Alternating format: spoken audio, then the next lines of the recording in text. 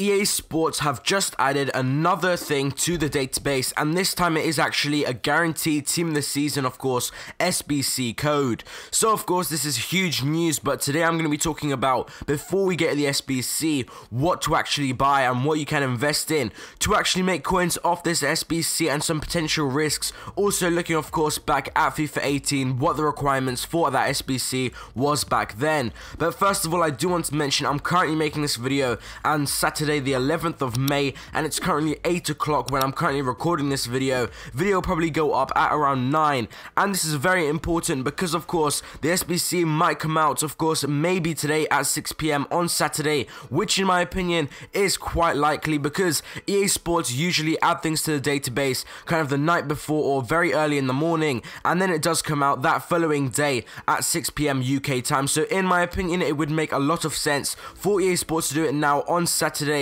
But I do believe last year in FIFA 18 we did actually get it at 6 PM on Friday when the whole team was released, but this year of course it is different. So before we get into the next point, if you are new here, make sure you do subscribe. We are aiming for 22,000 subscribers, and I'm also going to be making a lot more videos about team of the season, so you definitely don't miss them. So going back into the point now, of course here is the code, we can clearly see that, but looking at the FIFA 18 requirements now, what it was in the past last year, we can see that it was team of the season, you only needed one player, then the overall rating was actually minimum 81, team chemistry was low of 65, and of course you just need 11 players in the squad. But one huge thing, it was also for 2 days, so if it's going to come out today on Saturday, it will last until Monday 6 PM UK time.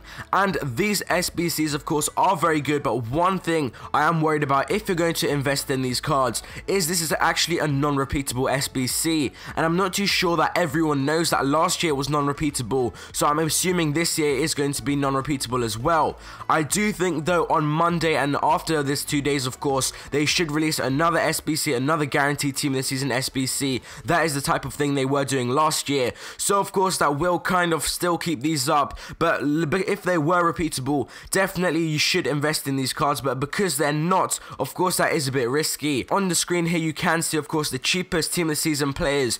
In my opinion you can go and pick them up, but also I think a better investment will actually be rare cards from the Premier League, from other good leagues. That is going to be very good because they are going to release of course the league upgrade SBCs that they do always release every single time, and also just some high rated cards, maybe 83, 84. I do know this rating is of course very low, but still if they are going to use a lower rated team of the season, for example 80 rated, then you are going to have to push the rating back up with 82 rated cards, 83 rated cards. So in my opinion, just to summarize this video, I don't think it's going to be good to actually invest in team of the season players. Lots of people have already done that, and it is also a non-repeatable SBC according to last year, so I think that's a bit risky. I would just stay on the safe side and try and get some rare cards from the top 5 leagues, and also actually just get some high rated cards, maybe 82, 83 rated cards that are very cheap right now.